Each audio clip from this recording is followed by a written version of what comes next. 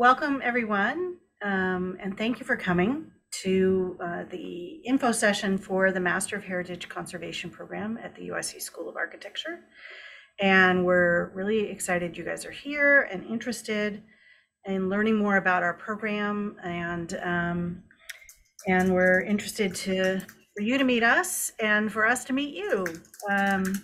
So we Cindy, Olnick, and I are your hosts. I'm Trudi Sandmeier, and I am the director of the Heritage Conservation Program, and Cindy is my partner in crime here, and the associate director of the program.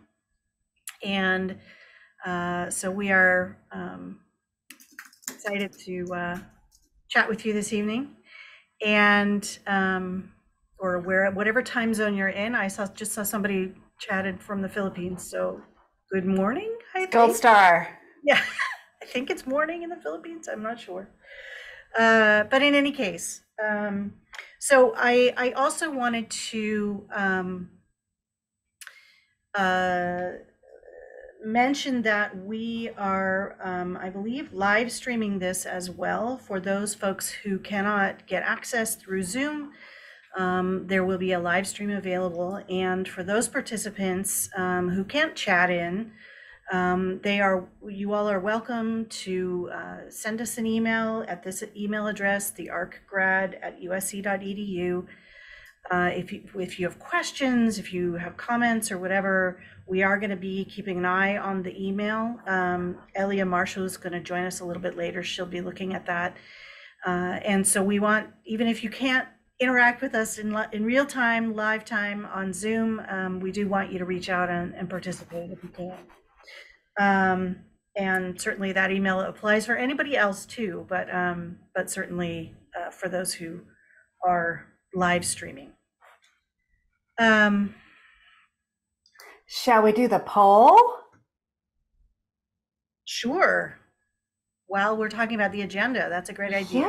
Yeah, excellent. Okay, we would love to know if you remember how you learned about this extravaganza this evening. So hopefully you're seeing that. If you could just let us know, that would be very helpful. Thanks. Yeah. So thank you for doing that. So I wanted to just briefly go over what we're going to do in the next little bit of time, so you sort of know the roadmap. So first off, we're going to just start talking a little bit about the program overall and introduce ourselves to you, and then have you introduce yourselves to us. Then we'll talk about some of the nitty-gritty of the degree, just the MHC degree, and then the dual degrees that we offer. And then some other options, if maybe the degree programs are not for you, maybe there's other ways that you might want to be involved. And then Cindy's going to talk a little bit about what do you do after you have this degree, like what are some options that might be open to you, what are our alumni doing. And then Elia will join us at 7 to talk about, again, some of the nitty-gritties of the application process, the kinds of pieces you need to submit, and a little bit about scholarship information and things like that. So, and then we'll hear from you, although if you have a question at any point in time, please feel free to type it into the chat, and Cindy's going to kind of be keeping an eye on it while I am blathering on about this and that. And so we'll try and answer your questions in real time or get back to them if I don't hit it in the course of the presentation. So so that's the plan. Okay, and thanks to everybody who participated in the poll. We have most of you, so I'm going to wrap that up so we can move on. Great. Thank you. I don't know if you care to see, but there you go. And thank you for letting us know. That helps a lot. Yeah. Okay. I think that's good. All right. All right. So move on. All right. So this may seem like an odd image to start with. but there's a reason. So this is just a normal looking fish. This is the idea of, this is the Heritage Conservation Program in the School of Architecture at USC. We're kind of a smaller program. We're very, I don't know, dare I use the word bespoke? We really have a small number of students, and it's a very high student to faculty ratio. And for all of those things, having said all of that, very boutique level of program, this is what we look like in other people's minds, and this is what we look like in our minds. So this is the idea that we are the little tiny blowfish that looks normal until something comes along, and then we poof ourselves up, and we are involved and getting the word out there in a big way, even though we are a small program. So that is my, it's like my mascot, that I'm always this prickly little blowfish guy. So our program is, we cover the basics of heritage conservation, and so let me, well, sorry, my lights go off occasionally, so you won't mind the light show as I try to turn them back on while we talk. Heritage conservation is a term that we use at USC, and is becoming more and more common in the United States as the term of art for the discipline that we study here in our program. And some of you may have heard of it as historic preservation. Maybe that's the keyword that you searched online or something along those lines. And it is, historic preservation is a term that's only used in the United States. And so we really wanted to reflect the fact that the field that we study is a global field that is multidisciplinary and really stretches beyond the boundaries of just preserving buildings. And so when I first started as director of this program in 2012, we changed the name of the degree to heritage conservation to reflect that broader identity and set of goals for our program. And so our program is really about thinking about place and sites and people and the way that those things intersect. How do we protect and preserve, identify and understand important places from the past that have a role to play in our future, in our collective future? What is that? And it's not always about ye olde building. It certainly is about community. It's about many things that are common issues of concern in everyday life, things like shelter, things like health, all kinds of issues intersect with what we do in heritage conservation.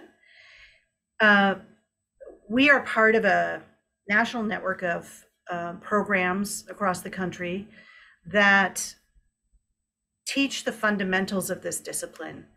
And our graduate program differentiates itself a little bit from some of the other programs that are out there, in part because we focus on sort of three principal areas of study within our program. So one is modernism in the recent past. We are based in Los Angeles, where there is an incredible wealth of modern architectural resources and design, landscape design, buildings, communities, all kinds of things that are really different than many other parts of the United States, certainly, but of many other parts of the world, certainly younger than many other parts of the world, but no less challenging to conserve. And so we talk a lot about that here in Los Angeles because it's an important part of the built environment here. We also talk about cultural and intangible heritage. And that also may seem counterintuitive, because I think many people think historic preservation is really about saving old buildings, and it is. I'm not saying it's not, but it is also about a lot of other things. And really, one of the things that we look towards in our field is how do we preserve and conserve sites that are important for reasons that have nothing to do with the building that they're in. And sometimes it's about the history that happened there. Sometimes it's about the people who's have intersected with these places and left an imprint or a mark. And sometimes these are very modest, unassuming places, and sometimes they're not even a place at all.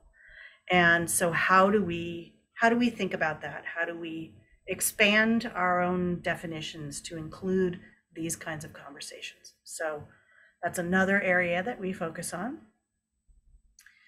And then we also really look to identify, uplift,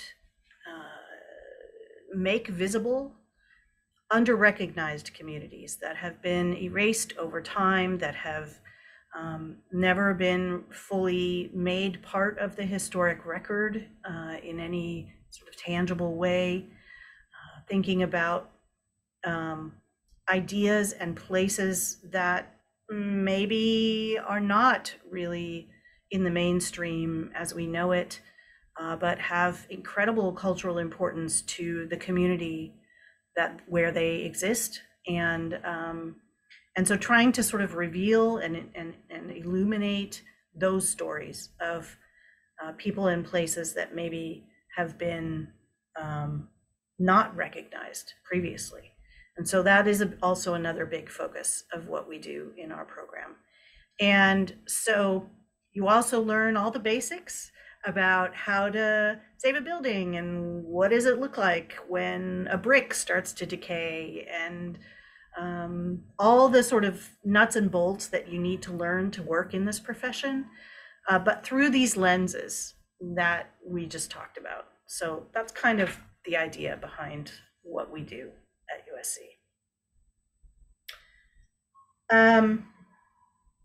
This is one of our alums who was sharing his own experience. And, we really, it's nice when other people say that we're doing interesting and great stuff. And so sometimes it's nice to share those words with people. We think this is a pretty great program, and we hope you will too at the end of all of this. All right, so we talk a lot about the bigger context of conservation, things like embodied energy, which is part of the sort of building science side of what we do. We've already cut down these trees, we've already made these bricks, we've already manufactured this glass, we've expended this energy, and it is captured in this building that already exists.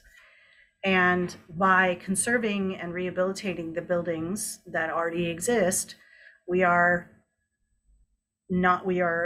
capitalizing on that in energy we've already spent, versus tearing it down, which takes energy, throwing it away, which takes energy, and building a new building, which takes energy. So we're thinking a lot about this field in terms of sustainability and climate impact and resilience in the face of climate change and the impacts of climate change, wildfires, tidal changes, sea level rise, all of those things. We're also thinking a little bit about, in Los Angeles in particular, we have a housing crisis. And I would argue that many cities across the United States, and certainly many places around the world, struggle with how to provide shelter for people, and to do it in a way that is sustainable and affordable and humane. And that's, heritage conservation has a role to play in that. And what we know is that often historic buildings are in lower income areas. And so how do we address the issues of conservation where people are having to make decisions about how they're spending their dollars in terms of, there should never be a choice to make between putting food on the table and restoring your windows. There needs to be a balance there, and so we're talking a lot about that and ways that we can be a part of that conversation with job creation, with affordable ways to do rehabilitation of historic places that is accessible to everyone and not just certain people. And we think that it is an important issue of social justice, environmental justice, and we kind of like to talk about heritage justice as well, in the ways that that recognizing communities and their own heritage is important. So those are a few of the things that we're talking about. We are talking about places that are older as well as places that are new. This is Pico House, which is in the heart of the original Pueblo of Los Angeles, built in 1870. The architect was Ezra Kaiser. This building has been beautifully restored and sits still in the heart of the city and has become a sort of arts hub in downtown Los Angeles.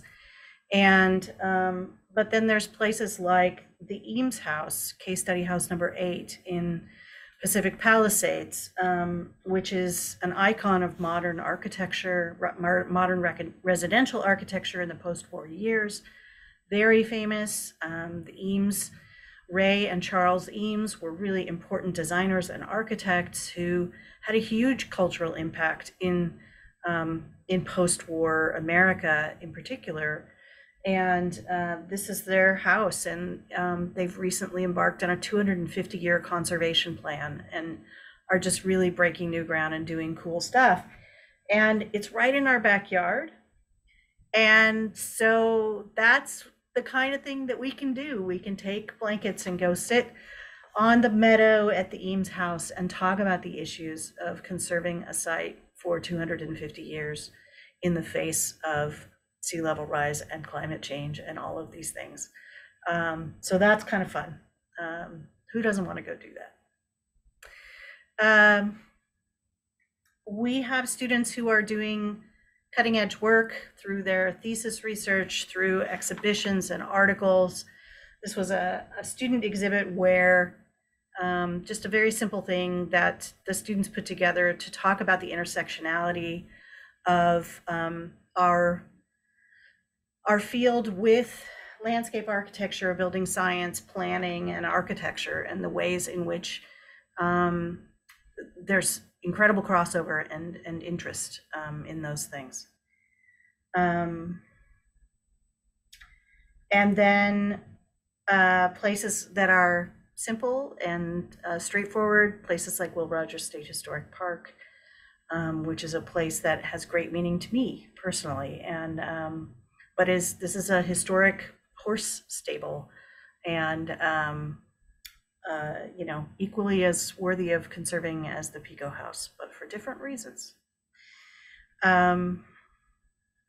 So before we get into the nitty-gritty of this, let's go back to the pretty picture. I wanted to take a minute to just tell you a little bit about me and ask Cindy to tell you a little bit about her, and then we want to hear a little bit about you as well. So I am from Los Angeles. I'm a native Angelino. I studied history here and then studied historic preservation planning at Cornell University back east. And somehow I always seem to end up back here in LA. I think it's a really interesting place to do what I do, to study heritage conservation and to work in the field. I came to academia through practice, and I worked for 11 years for the Los Angeles Conservancy, which is a nonprofit organization here in Los Angeles, and did a variety of different jobs. But I learned an immense amount working there, and through that, actually ended up coming and teaching as a part-time faculty member, and became the director of this program in 2011. So I've been in Los Angeles almost my whole life, which is a kind of gives me a depth of knowledge of this area, which is really exciting to me. And here at USC for a little bit of time now, teaching full time. So Cindy, can you introduce yourself?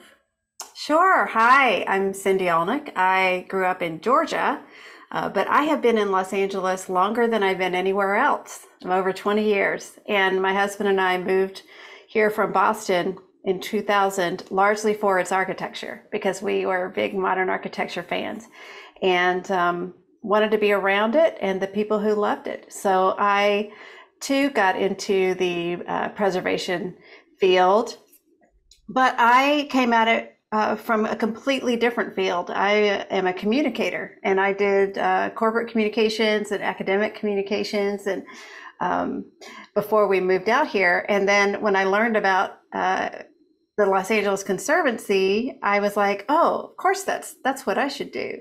So I bugged them for 4 years, and finally they hired me because communications jobs are still relatively new in the field. So that's where I met Trudi. And I worked at the LA Conservancy for 14 years. I created their communications department. And then I left 5 years ago to start my own practice, help other organizations, and help advance the field by changing how we talk about preservation and conservation in America, which is sort of a long game, but you have to start somewhere. And so I was thrilled. I've been working with Trudi on the podcast for a few years, which we'll talk about in a minute. And was thrilled when she brought me on just this past summer to work on reaching out to wonderful people like you, and as well as teaching a thesis class. And I'm creating a new class for the spring on communicating the built environment. So I think that's me in a nutshell. Yes, I think so. All right, so we're going to kind of go around the room here. So I know many of you don't have your cameras on, and you don't need to turn them on if you don't want to, but we would love to hear sort of who you are, where you're from, and very briefly why you're here at the info session on heritage conservation. So I'm going to ask Sean, because I can see you. Sean, we'll start with you, if that's okay. Sure, that's fine. Hello, I'm Sean. I'm a current student at Cal State Long Beach, getting my BFA in interior design with a minor in design history. Because while being here, I discovered I really like design history. So that kind of led me to USC for this program. And Great. That's kind of my life right now. So, okay, that's great. Nice to meet you. You too. All right, so Diane. Hi.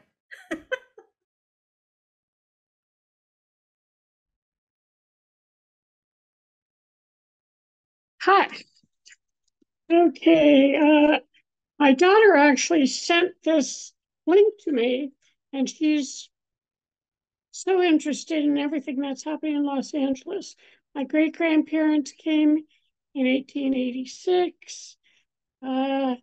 He was one of the few first trustees of USC, and there's been somebody in my family going to USC for a long time. I was educated at Fresno State and ended up working at National Charity League USC Reading Center in the 70s. And I'm speaking of 70, I'm 70 now. And just the family I was growing up, I don't know if you know the book, it's The City That Grew by Boyle Workman. I mean, my great-grandparents basically knew all those people. It was a very small city. I grew up in Los Angeles, and my great-grandparents lived downtown Los Angeles, and they moved west to what was called Westlake, which is now MacArthur Park area. Anyway, I love Art Deco. I love Bachelor. I don't know how to say it. Batchelder. Batchelder. Batchelder tiles. My daughter just bought a house that she was going to redo the whole chimney. Ended up having those tiles. That's great. So I mean, there's just so many. Glendale Historical Society, Los Angeles Conservancy. I've been here and there with all of them, taking tours. Great. Anyway, so you're a lifelong learner. I like it. So I'm just really interested to see what direction you're going. Great. Well, thanks for coming tonight. Yep. Okay. How about you, Linda? Hi, Trudi. It's nice to see you. Nice to see you face to face. Nice to see you face to face. So I'm Linda Nolan, and I have a master's and a PhD already from USC. Love USC so much that I'm thinking about coming back to do possibly the certificate program. I teach architectural history, and I've been living in Rome, Italy for over a decade. And so I'm here to learn more about this program, also thinking about my students who may be interested in doing this program, but also just, as I said, for myself, as I'm making a career change. And I was really excited to hear about you talk about intangible heritage, because that is what I'm most interested in, is the intangible heritage, especially thinking about UNESCO's redefining of what constitutes heritage. So I think I'm glad to be here and learn more. Okay, great. Nice to see you face to face. Okay, so now we're going to go, I'm just going to randomly pick people. So how about Charles Prophet? Yeah, hi. I'm Charles Prophet. I have a Bachelor of Architecture from Syracuse in 2009. I moved to LA in 2014 and got a Master's of Architecture from UCLA in 2015. Since 2017, I've been a docent at the Eames House, actually, with the Eames Foundation. So very familiar with the house. You get to sit on the lawn too. That's good. Yeah. Every 6 weeks or so, I go out and sit on the lawn. I'm a registered California architect. I work for a firm in West LA. And so I'm probably more interested in the certificate or the summer program as a way to just kind of augment my career. Sure. Okay. Great. Nice to meet you. Nice meeting you. Okay. How about Alice Lee?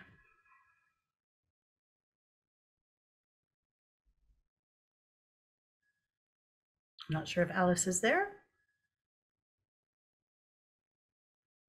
All right. How about Alcazar Almodi?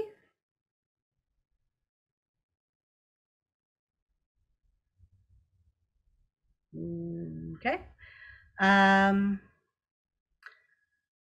Let's see, Arthema Chaziri. Hi. Hi. So I got a BS in architecture from Georgia Tech, and I've been working at an architecture firm in Tennessee for the past 2 years. So I guess it's time for me to go back to grad school and stuff. I see. I'm actually applying for the MArch program, but I'm interested to learn more about the preservation, conservation side of things. So I'm more interested in the certificate side of that. Great. Yeah, we are in the process of developing a dual degree with the MArch program too. So it's not official yet, but it is in process. So when we talk about good to hear. Yeah, when we talk about the dual degrees, that might the principles behind it will be similar to what we do with the MArch program.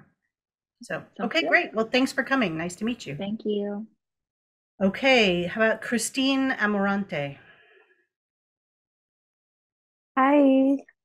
Hi. Oh, yeah, I'm Christine, and then I'm an industrial designer here in the Philippines. I work in the design and construction industry. And here we're actually more exploring about building new construction buildings and structures and seeing this about the conservancy made me think a lot about conserving a lot of our old buildings here in the Philippines.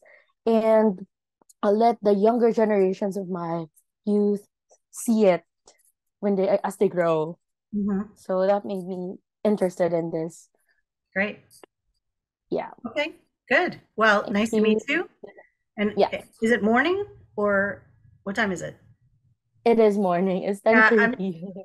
it's what time? It's 10:30. 10:30. Okay, well, that's not too Yeah. bad.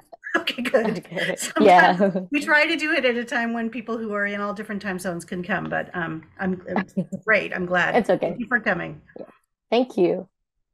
Okay, terrific. Christopher Garcia.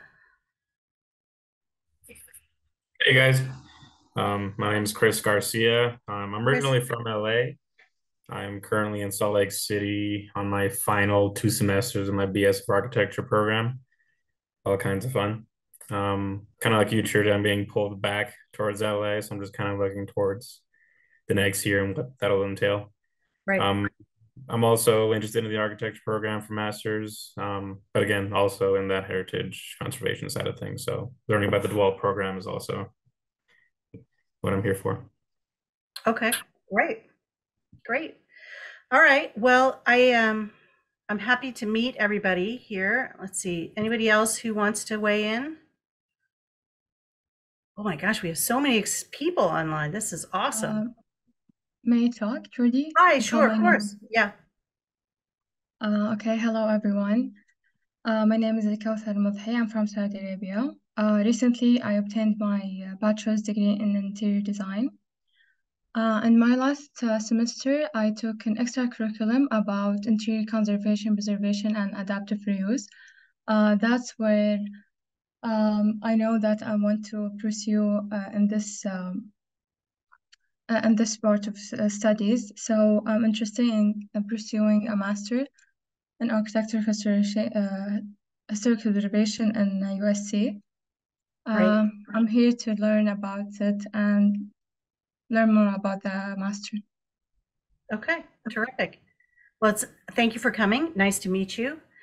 For anybody we haven't touched base with, we will have some time at the end. The good news is we have so many people that I want to keep going so that folks who are in different time zones don't have to leave before we're done. But I'm really delighted to chat with folks at the end as well. So I am going to talk a little bit about the sort of nitty-gritty of the different degrees that we offer and the kinds of things that we do. So the Master of Heritage Conservation is the 2-year basic degree that we offer.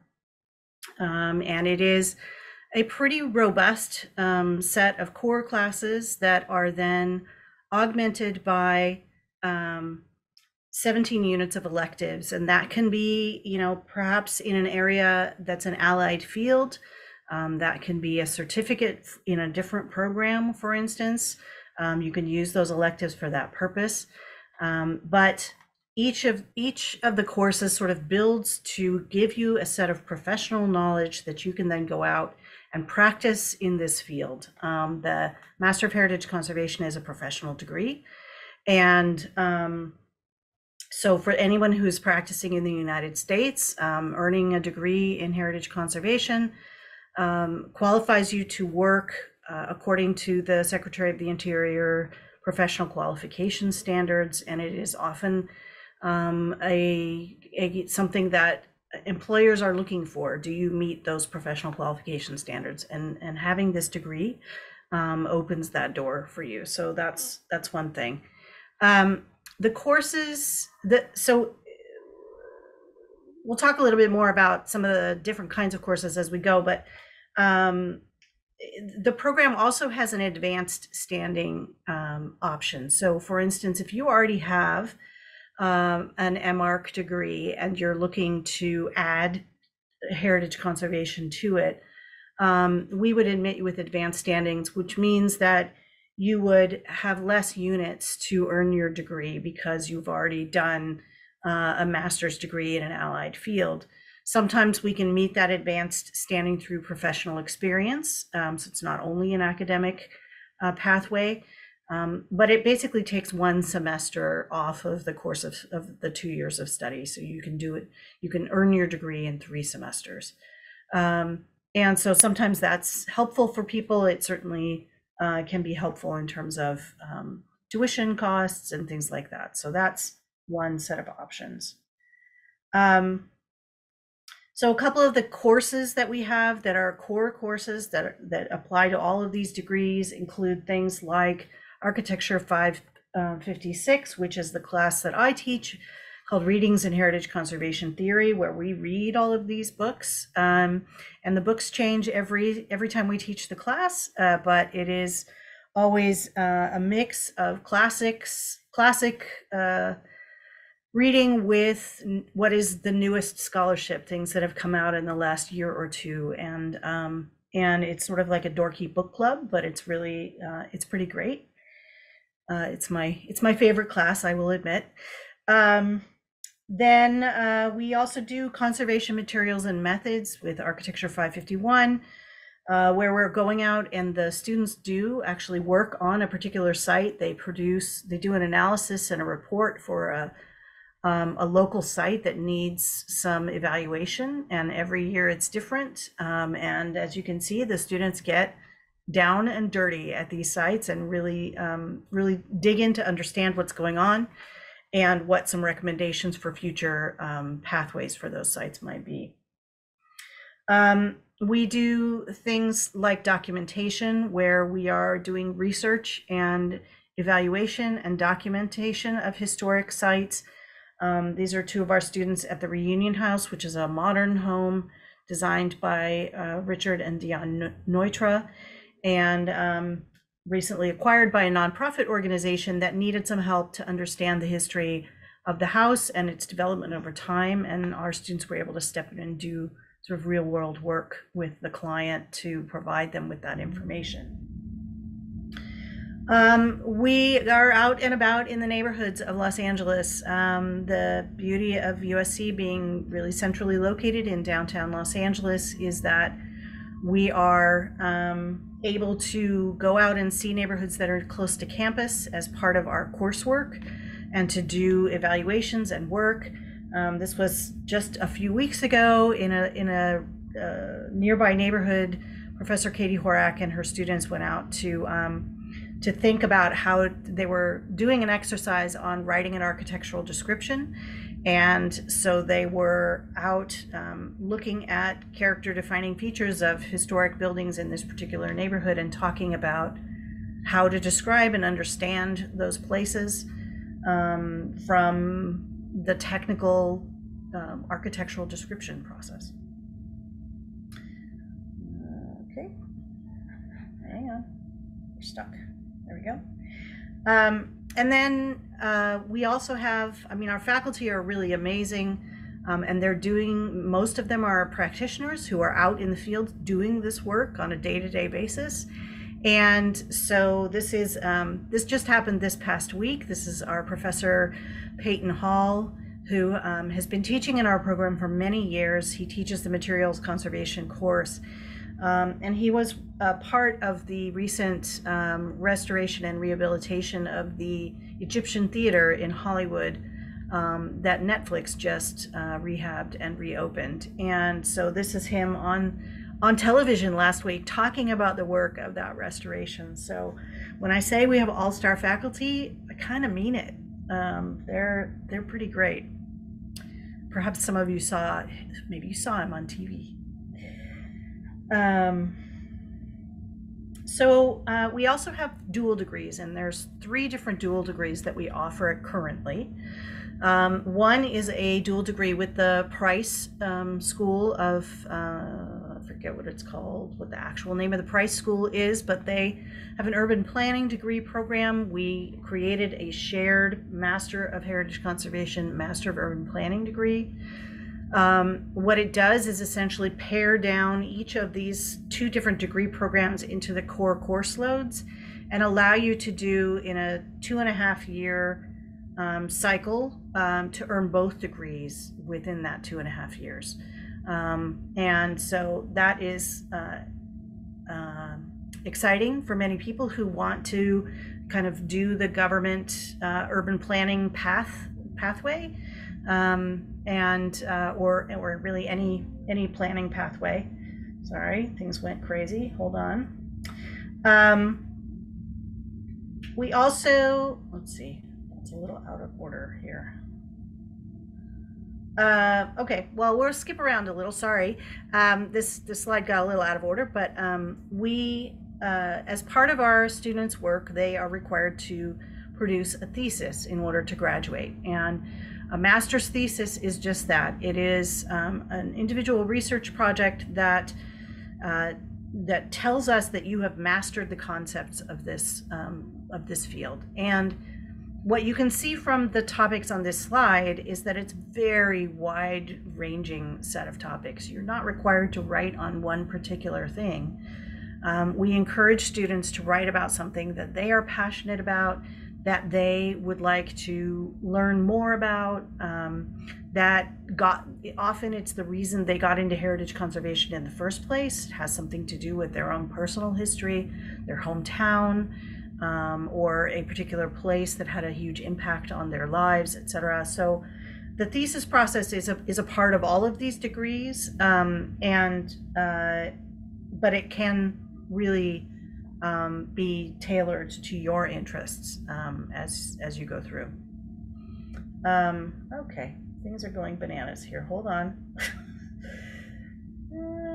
Right. Okay.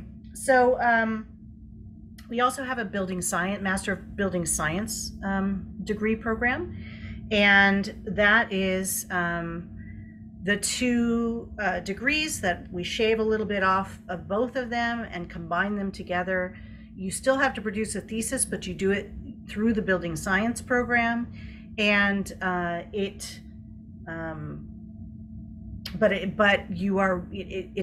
the topic has to be relevant to both building science and to heritage conservation. And building science is really about the study of building systems and facades and interior environmental control and all kinds of issues related to the built environment in a very analytical, data-driven, science-driven approach, and which is a big part of our field. And so this for those students, for those folks who might be interested in this more technical side of things, this might be something to consider. Things like just, cleaning a building, what does that look like, and how do you do it? And then we also have a dual degree with the landscape architecture program, and that is a little bit of a longer commitment because the landscape architecture degree is a studio-based degree and therefore has design studio requirements. We have 2 pathways that we can do.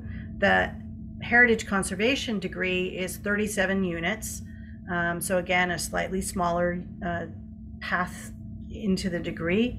And the landscape architecture degree depends on if you are coming in with a design background or if you have no design background and you're starting from scratch.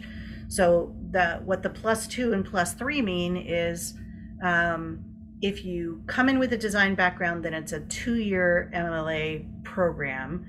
And if you don't have any design background, then it's a 3-year MLA program. And so depending on your interest and what some of you mentioned that you have an undergrad architecture degree, you obviously would come in the +2 category, etc. So it can make a difference for those things depending on what your academic background is, but it's certainly not a barrier. We have The +3 program for the landscape architecture program is actually the largest group of students. So that's great. And it's a really closely knit synergistic relationship between the two programs.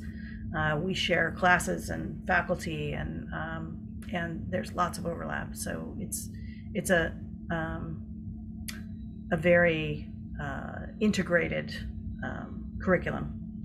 So in this case, this is something that we were working on together. This is Allensworth Cemetery, which is in Allensworth, California, which was an enclave that began in the Central Valley in California by an African-American colonel who wanted to create a community of self-determination free from racism, and so created this town in the Central Valley as sort of an agrarian utopian town.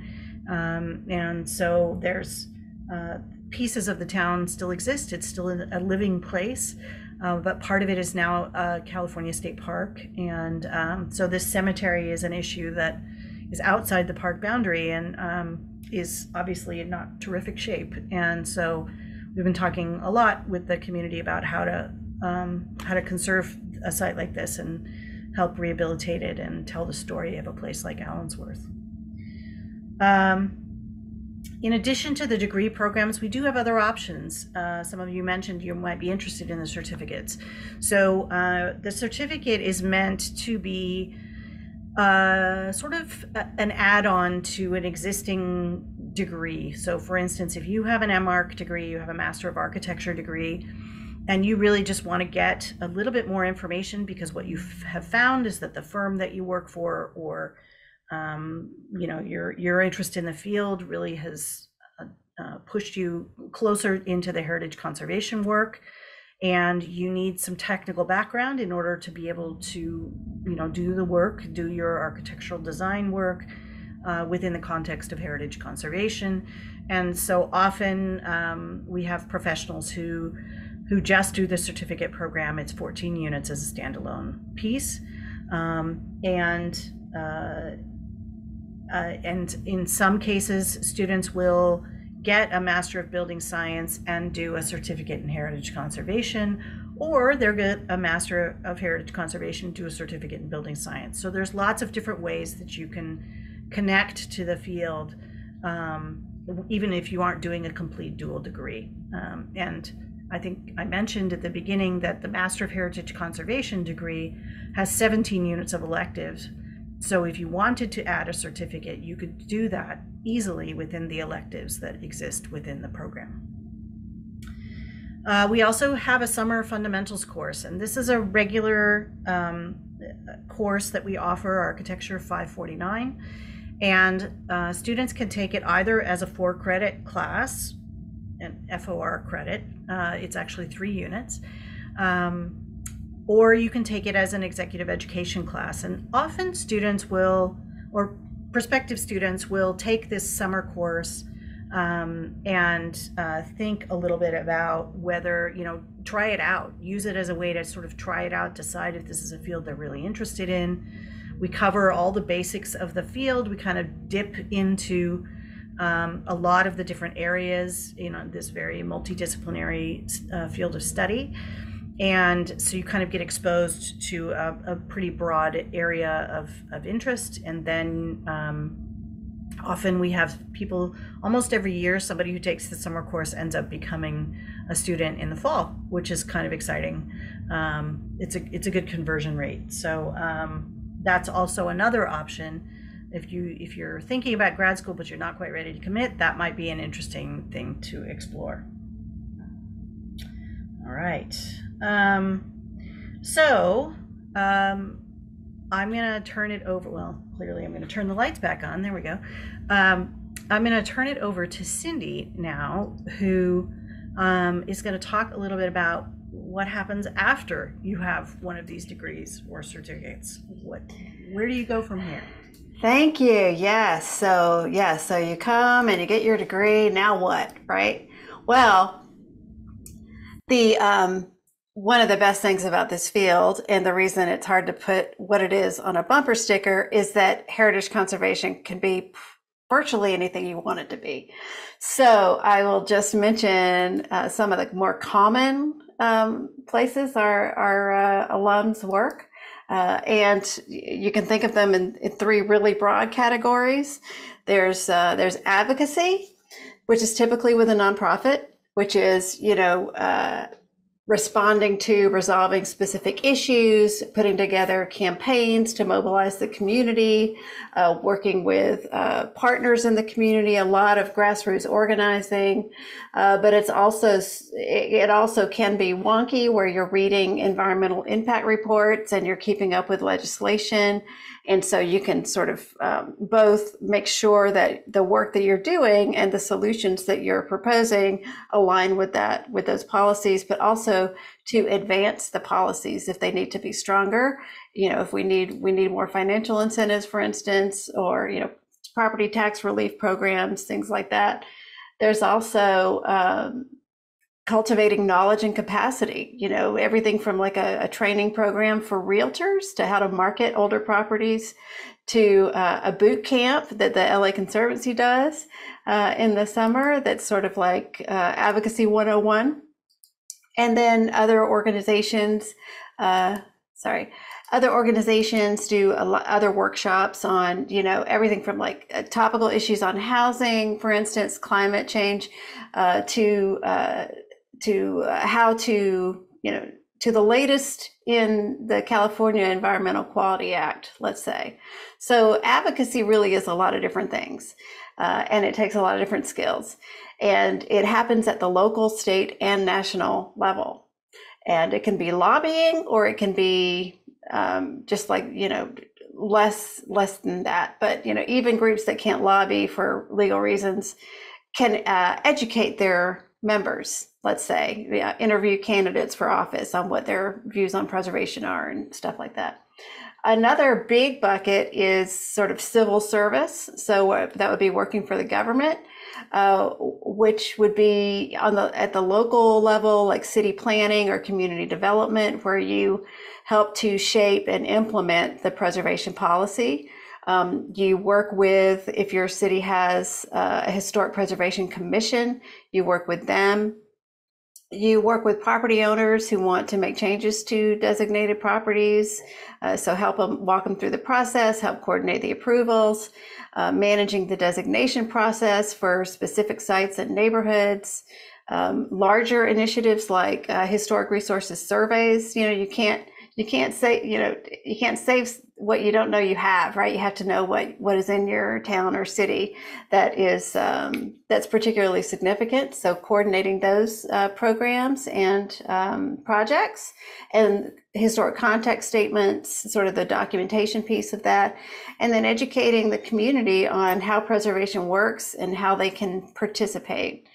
At the state level, there's a state office of historic preservation that coordinates things like National Register nominations and designations. They coordinate environmental review with the federal government. They provide training and education.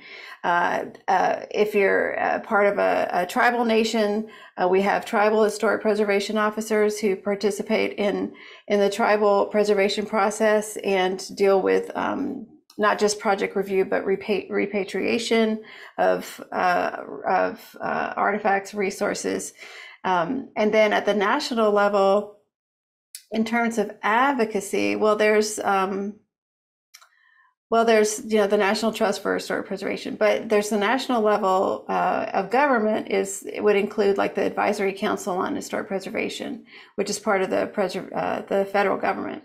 And they advise the White House and other departments in the federal government on conservation and preservation policy, and they oversee certain types of environmental review. But they also have, and especially now, they have a new chair, Sarah Bronin, who's terrific, and she's making really great headway and also doing a lot of public outreach and education.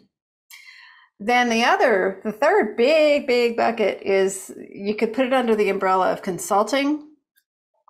And that can be anything, right here we're looking at architect Kulapat Yantrasas Cheech Marin, who you may remember from Cheech and Chong, but now he's like a world-class art collector, and they and then on the right is one of our professors, John Lisak, who works for Page and Turnbull, and he is an architect. And so they're actually working on an old library in Riverside, California, and they turned it into this amazing museum that just opened up, I don't know, a year ago, maybe something like that. But anyway, so the real sort of nuts and bolts of actually doing, the hands-on work, the architecture, design, planning, monitoring construction to make sure they do it in the right way.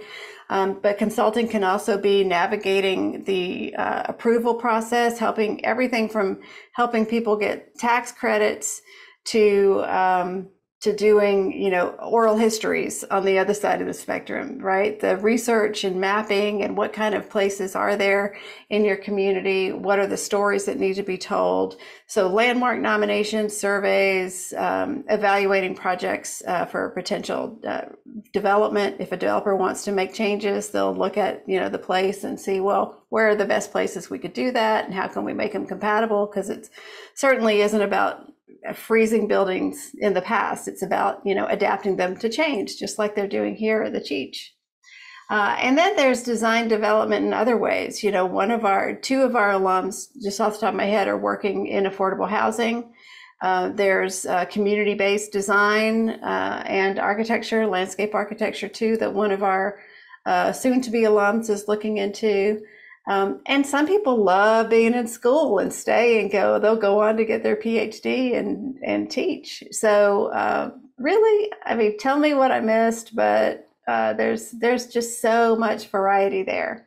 And it all overlaps, like all these different types of people work together and overlap in different ways.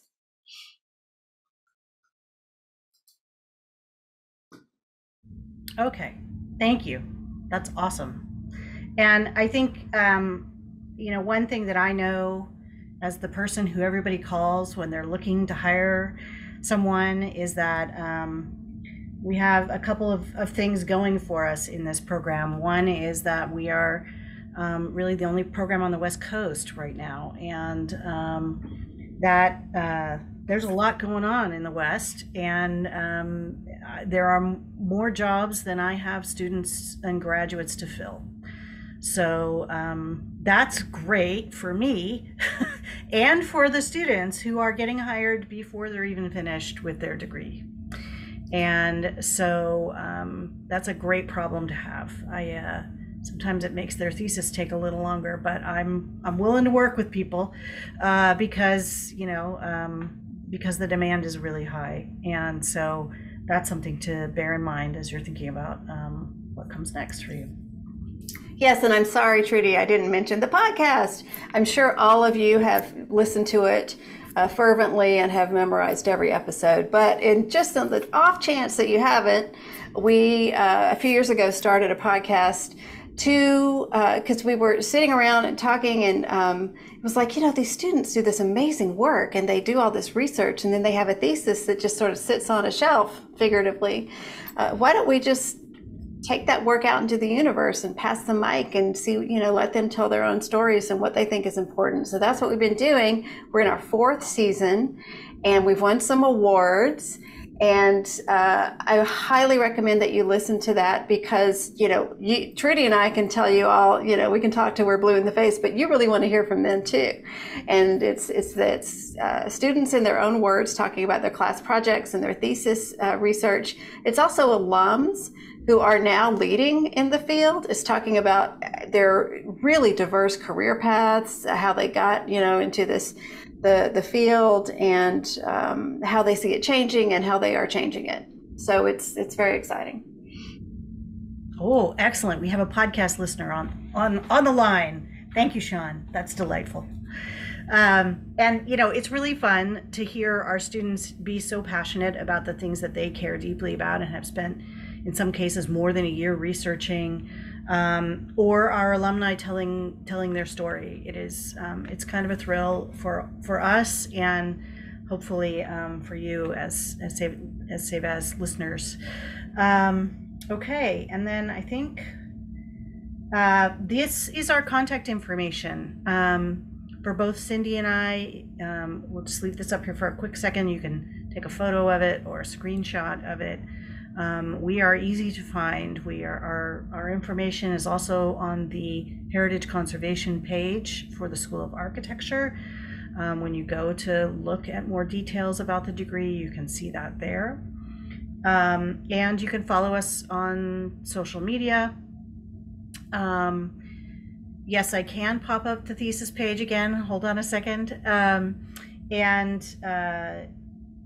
So social media, we're on LinkedIn, we're on Facebook, we're on Instagram, and you can find us there and see what our students are doing and see some of the latest things. Actually, Cindy, do you want to put the thesis titles in the chat maybe? Because I want to make sure we get to Elia, who's up next. I will do that. And I also dropped in a link to the thesis showcase. Okay. But wait, there's more. But yeah, I'll just grab those and put them in.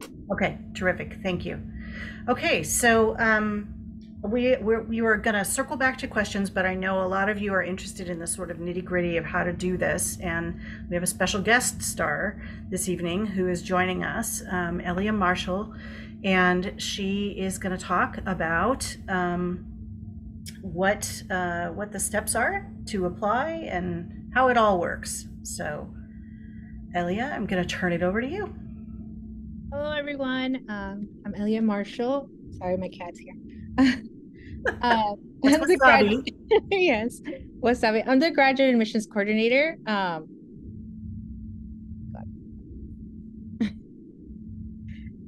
there. Oh, sorry. There we go. I'm the graduate admissions coordinator here at the USC School of Architecture. I'm just going to go through the application process. I saw a question about, certificates, applying to certificates if you're applying to the MArch program. I'll address that towards the end of this presentation. So this is a list of our master programs, dual degrees, graduate certificates. If you're applying to a single degree, you only have to submit one application. If you're applying to dual degrees, specifically, the ones listed, like Heritage Conservation of Building Science, Heritage Conservation of Landscape Architecture, and so on, you have to apply to each individual program separately. But there's a waiver, application waiver that you are eligible for if you apply to a dual degree programs. So I'll just speak about that later and provide a link on how to apply for an application waiver if you're applying to a dual degree program. And then graduate certificates, if you're only applying for the graduate certificates, and that's the only program you're interested in, then you just have to submit a graduate certificate application. If you're applying to one of the master's programs and want to add a certificate, if you're admitted to as a graduate student to any other programs that are not heritage conservation, you could add the certificate once enrolled, so you don't have to submit a separate application. So for the Masters of Architecture program, we only use USC CAS. That's the main application that you would be accessing via USC. And that's where you'll upload your CV, your resume, your statement of intent, your official transcripts, test scores if you're an international student, and letters of recommendation. And then MHC has a writing sample requirement that you could also submit. It would be part of the additional application documents that where you'll upload that information. And I'll include the links from my slide in the chat after this presentation. So to apply for at USC, you have to submit official transcripts. We need them to be official copies. So you don't have to mail us your transcripts to apply. You could just request transcripts to be sent to you directly, either digitally or via mail, or you could order them from your registrar and then just upload a digital copy. So you could scan them, you could take a photo, but just make sure that your providing both the front and back of your transcripts in case there are additional instructions or grade evaluation instructions in the back, so we could our graduate admissions office can evaluate your grade reports. For international applicants, there are additional requirements, and it's not just international applicants. Anybody who's obtained a degree outside of the U.S., they must meet the international requirements, country requirements for those institutions. So there are additional requirements. You would just go into the link that I will be providing, and that's where you'll just search for the country where your institution is located, and then it will list the requirements for those countries.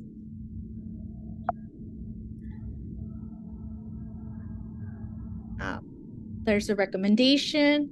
So this is 3 letters of recommendation. They could be academic, professional, references. But one of the important things to note for this process is that you must submit your letters of recommendation if you're applying for the priority deadline by January 2nd. An application that's submitted without letters of recommendation or pending letters of recommendation will not meet the priority deadline, and it will be considered incomplete until we receive those letters of recommendation.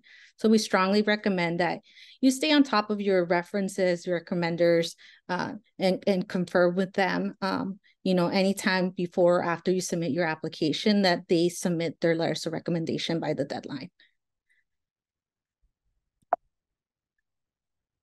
Let's see.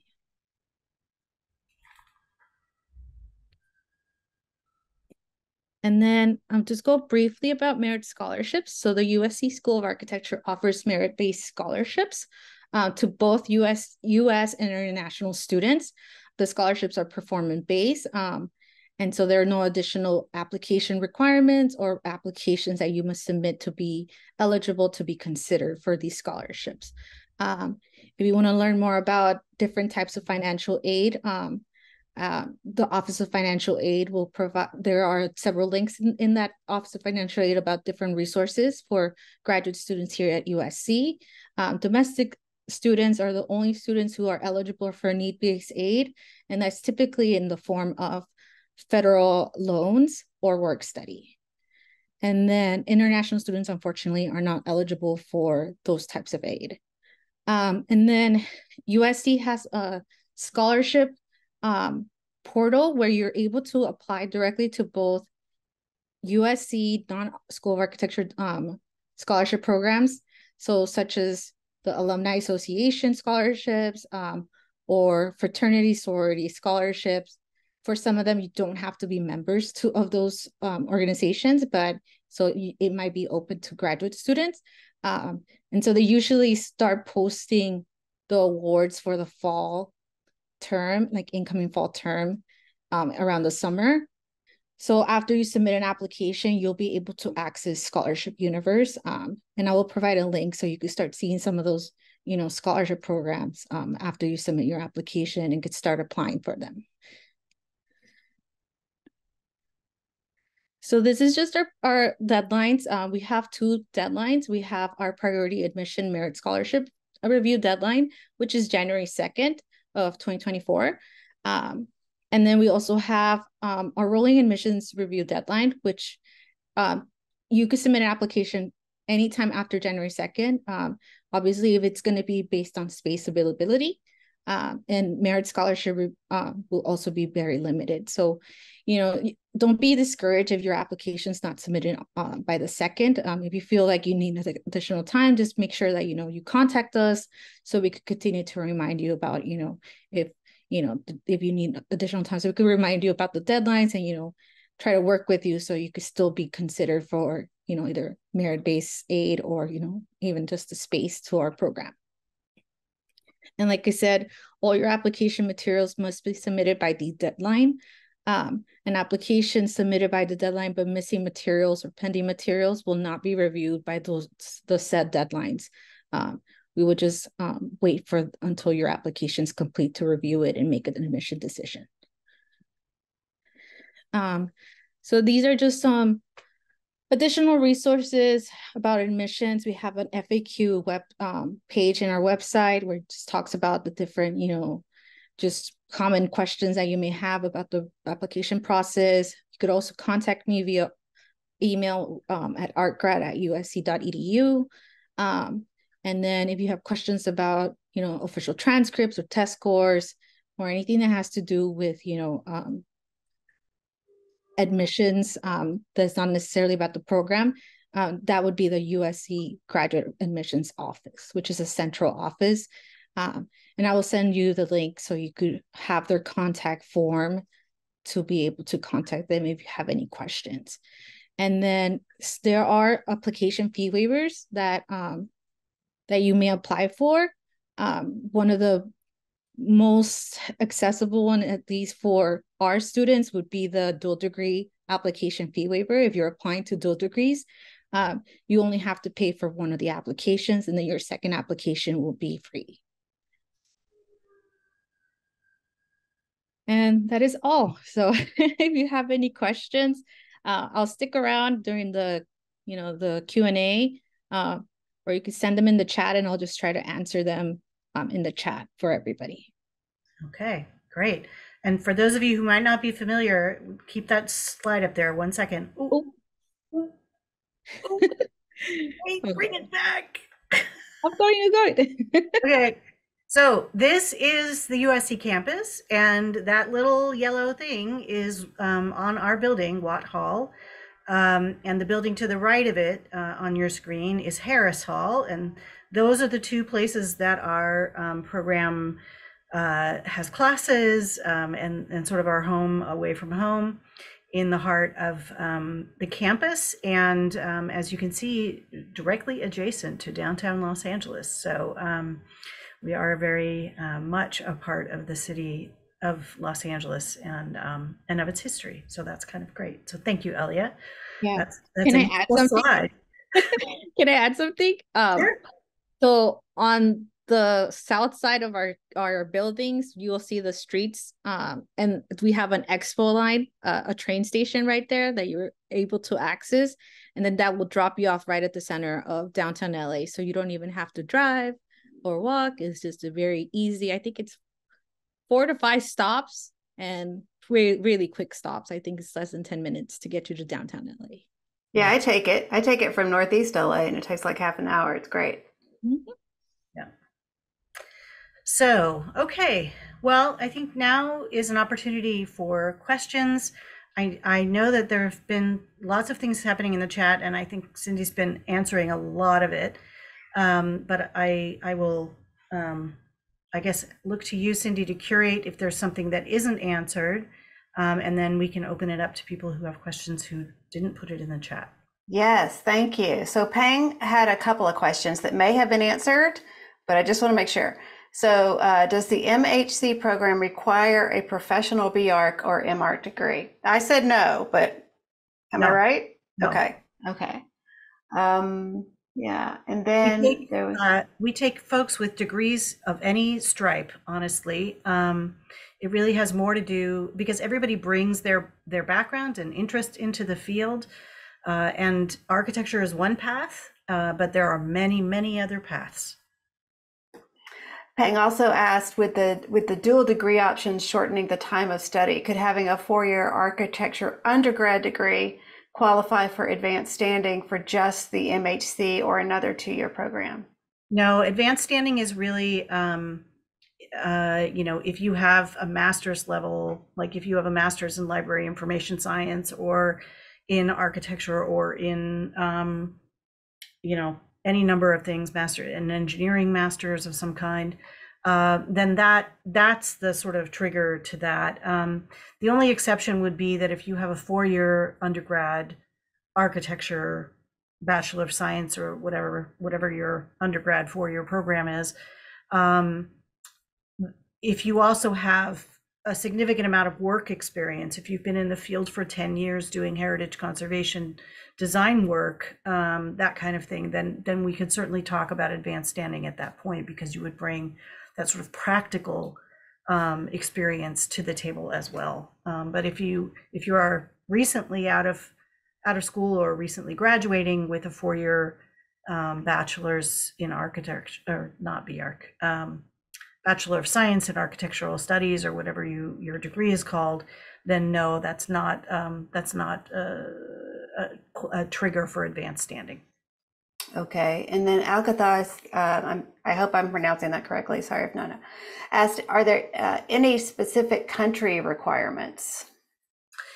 So I think Elia mentioned that a little bit, that there is one of the links that she was going to put in is about particular international, particular things that international students need to be aware of for each of their countries, visa requirements, things along those lines. But other than that, we have students from all over the world who come to USC. So there isn't a specific, other than the things that again I just mentioned. Beyond that, no. Okay. And I think you might have answered this too, but about the certificate. So Artima is applying for the MArch program, and I think you may have mentioned that. Would she also need to do another application for the certificate, or can they get the certificate by taking the required courses while also in the MArch program? Yes, the answer to that is the second, which is that once you're a student here in a degree program, you can decide, even after you come, that you want to do a certificate. You can, take a class, and it might get you excited about heritage conservation or building science or whatever. And you can add that to, if you have the units within your degree program, you can add it to your degree. So yeah, you don't have to tell us in advance if you are adding it to another degree program you're applying for. So Elia, did you want to add something to that? I saw you unmuted. Yes. So I mean, if you want to add the certificate, it would be based on your elective unit, kind of like your bank of elective units, and then working with our academic advisors to officially adding the certificate. Just not taking courses will automatically trigger that. So that's definitely a process that we would do with admitted students. Right. So you don't have to decide before you come. You could do it once you got here, for sure. Thanks. And then Peng had one more question. Are undergrad degrees required for each of the graduate certificates? And I think they do. They think that's the case, but if you guys could confirm, that would be great. Yeah, I believe that the answer to that is yes. And are GREs required? No, we do not require GREs. Nope. Yes, as Elia says, they're not required for any of our programs, not just heritage conservation, but and certainly if you take it and you submit the scores, we will not, they will just be a part of your packet, but you don't need to, and most people opt not to. Yeah, Elia? We will not include them for evaluation review, so they will not be viewed by any the reviewers. Okay, so if you take them, don't tell us you took them. I mean, we're not going to review them regardless if you submit them or not. So if you have them and you want to submit them, we're still not going to review them. So nobody's going to see them. It's probably just me. Yes. All right. I think those are all the questions in the chat. But if I missed something, please just unmute and let us have it. Yep. Is there anybody who has questions? Okay. Let's see. I'm sure I'm not saying this right. Alcatar. I know that's not right, but say it for me. No, it's really great. So close to the pronunciation we said. That's great. Don't worry. If no one wants to ask a question, I want to have to ask you a lot of questions. Maybe Ella will help me with that. So I'm international student, and I was wondering if I attended the spotlight session, and they mentioned that I should provide a transcript in both languages, in country language and in English. The cases, the institute I got my bachelor's degree from is already all the documentation and all the courses are been taught in English. So do I need to translate that? Like all the official transcripts are in English. All the official certificates, they're all in English. Do you have to provide some kind of translation? So if you go to the country requirements, the link that I provided says international students country requirements, and you select your country of where you completed your degree, it will tell you what are the requirements. If you want, I could quickly check. What is your I checked that. It doesn't say something about the language, only an official transcript, nothing about the language. So just the official transcripts that you need to submit them both in. Yeah, it says official transcripts for all the post-secondary institutions and official diploma or degree. But when I attended the spotlight session, they said all the international students should have the transcript in 2 languages, in their language and English. So that's only if that's for specific countries. So if your country doesn't specify that, then it's not a requirement. Okay, thank you. I only have one question if you have the time. If hopefully I get in, will the acceptance letter be unconditional or will it be conditional? Is it a full enrollment? It's a conditional admissions based on, your final grades. There's going to be a degree verification after the fall semester. And so after that semester, it will determine, if you continue the program, if all your documentation was, approved. There's also, for international students, sometimes there is a sort of 2-step process, which is that we admit you provisionally pending additional information that you provide through the application process. Sometimes we don't have the complete set of information we need. So, and Elia can more specifically address that, but there are occasions where we may do a sort of multi-step process to admit people. So I think you're referring to the financial documentation. USC no longer requires financial documentation to be admitted to the university. However, you must provide the financial documentation right after you certify, if you're admitted, in order to be granted an I-20. We are not able to grant an I-20 if your financial documentation is not approved. Where can I find more answers about if I have more answers, if I have more questions, where I can find answers? I don't want to take so much time from others. You could always email me, and I will be I just realized I have so many links. I'm just gonna, after the meeting next week, I'm just gonna send you an email with the link of this meeting and all the links that I have mentioned in my slide, and I'll ask also Trudi and Cindy to provide any links that they had in their slides, and we'll just provide all of that information next week. So I can go and apply now, right? The portal is open. It is. You absolutely can go in there tonight and have at it. Let's get started. No, I still should work in my statement and writing sample. I saw this requirements, and what's the difference between the personal statement and the writing sample?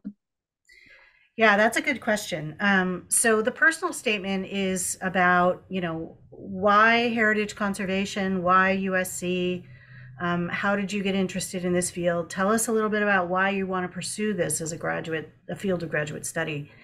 Your writing sample is really related to the idea that you have to produce a thesis in order to complete this program. And so we're looking to see, it can be an academic paper from your undergraduate years. It can be a professional writing sample that you've produced, something that you've written that doesn't have to be very long, but that gives us an idea that you are, that shows us that you can create an argument, that you can that exhibits sort of critical thinking about a topic. It doesn't have to be even a heritage conservation topic, so don't limit yourself. People send us papers about all kinds of crazy things, but really what we need to know is that you can write, and that you can tell us, because we don't want to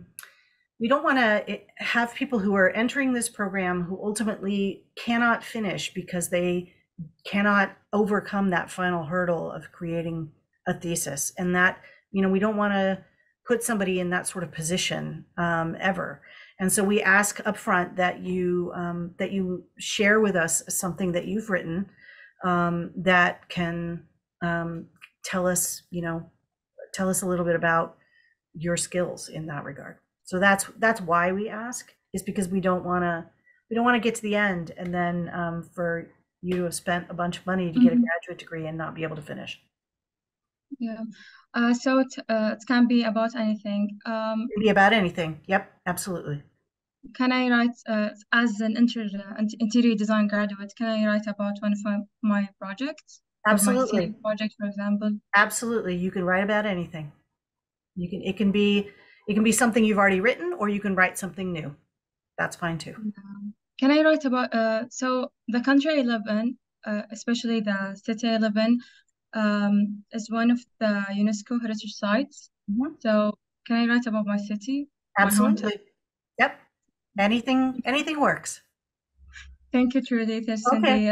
Thank you, everyone. That's very informative session. Thank you. Good. I'm glad. We'll look forward to seeing your application. Okay, Pang had another question. Yes. Is the GRE not being required? Does that have to do with the pandemic, or is that just the way it is and it's going to continue on? The GRE is no longer going to be considered in the School of Architecture graduate process going forward.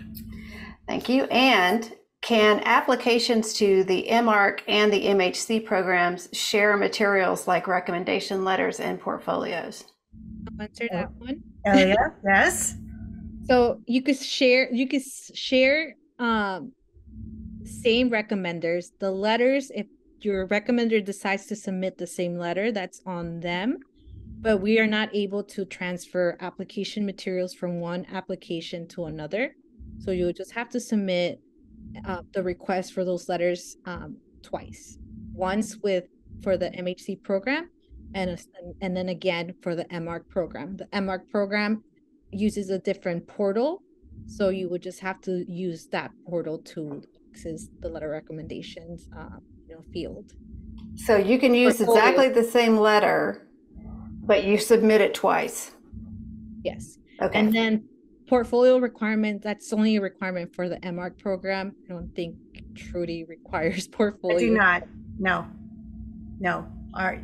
The only thing we ask extra is the writing sample. Okay. Someone asked if we can send the links to the whole group, and the answer is yes. We will send, if you registered for this, we will send you all of this information, all of the links that Elia has been talking about, and the things that we've been talking about too. So we definitely will. All right. I have a couple of questions. Sure, Sean, tell us. So my first question is, I am wondering what the workload might be like. Like for instance, for me, I'm also working and I will be continuing to work and to commute. I've gotten lucky with my undergraduate education, and I usually am on campus twice a week. And then maybe I'll take like an evening class online on the other days, but I'm working the other 3 days. Is that something you've seen that your previous students have managed to do, or will I be expected to be on campus 4 times a week or 5 times a week or something?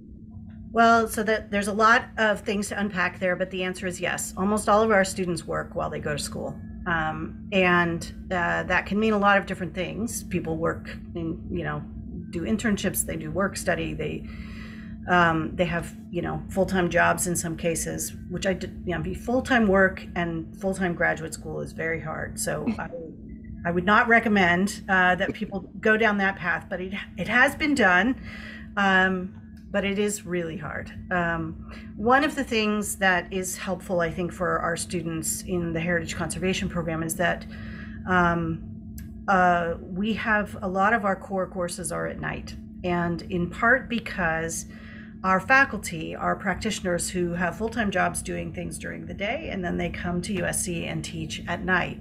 And so often you might have class 4 days a week, but in many cases, we try to cluster like one day, like you might have 3 classes on a Monday, but then Tuesday and Wednesday night you would also have class, but it would be, from 6:30 to 9:30 or something along those lines. We do have an in-person requirement. So all of our classes are in person.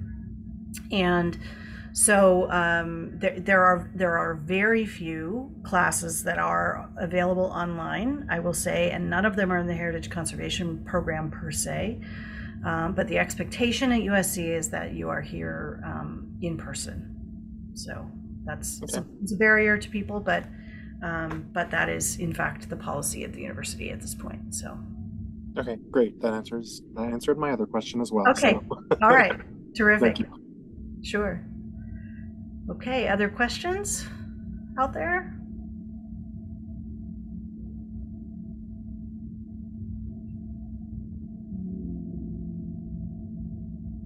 Yes, okay. What would you suggest for prospective students who are interested in learning more about the field in general?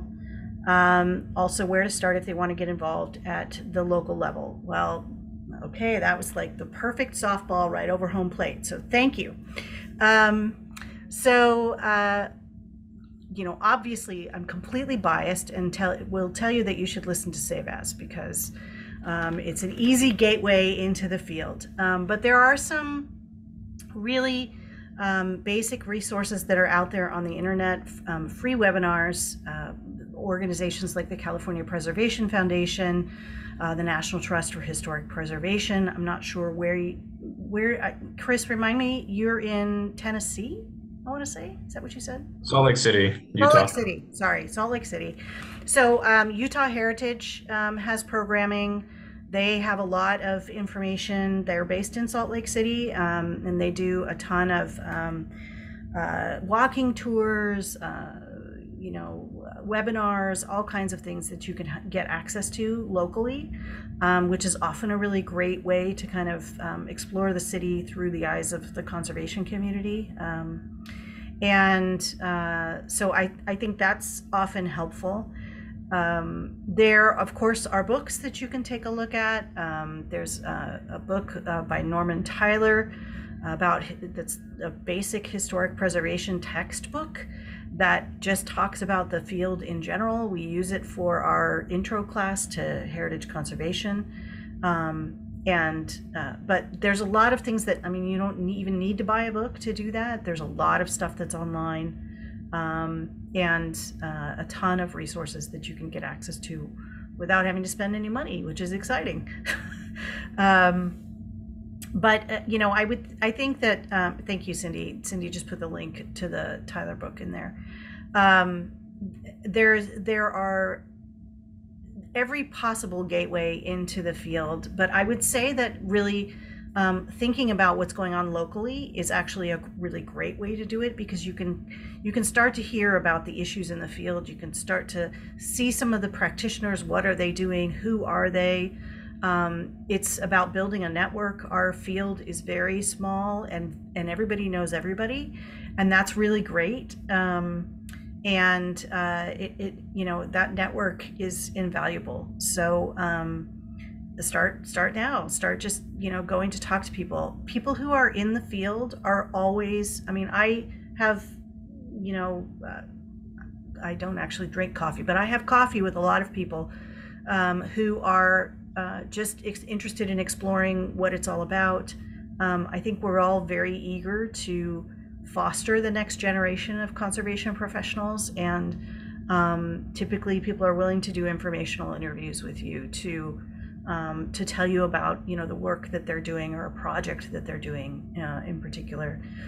And you are doing an architecture degree, right? You're finishing an architecture degree? Yes, that's a BS. Yeah. So there are practitioners who are conservation architects who are working in Salt Lake City who I'm sure would be delighted to talk to you about, because that's a specific niche of the field, and we're always looking for architects who are interested in conservation. And frankly, it is the future of architecture. The existing amount of buildings in the world are immense. There's just not going to be that many hero projects from the ground up happening anymore. It's going to be so much about what's existing already, and how do we work with what we already have. That this is, you will forever have work, forever, if you get into this field. Awesome. Thank you. Sure. All right. What else? Other questions? Technical questions for graduate admissions guru, Elia?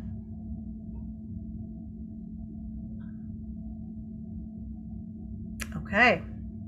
Well, so you have our contact information, and yes, Kirk is great. Sorry, Chris, that's exactly right. Cindy, Kirk is amazing. I just saw him last week at the National Trust Conference. I stayed in his house when I went to the Salt Lake City Olympic Games. So when I say it's a small world, I mean it. And he's doing consulting in Salt Lake City. He would be happy to meet with you, I'm sure. That's a great suggestion. So you have our contact information. Cindy, Elia, and I are available to answer questions. Certainly, Cindy and I can talk more specifically about the field, about the degree content, and Elia, as I said, is our admissions guru and can talk about technical questions about how do you apply, what do you need to do, that kind of thing. And so we are here to help, and we look forward to seeing lots of your applications in the portal soon. Don't forget about the deadlines.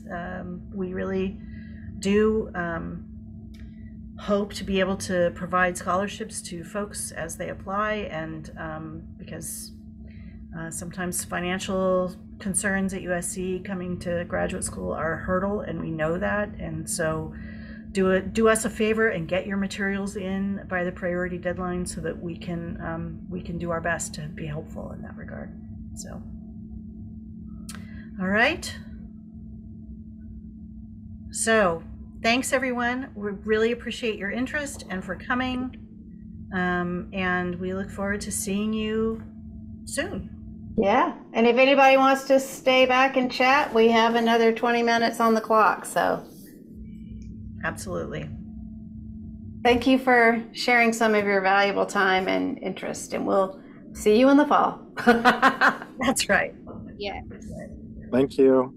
Right. Thanks. Thank you. everybody. Thank you.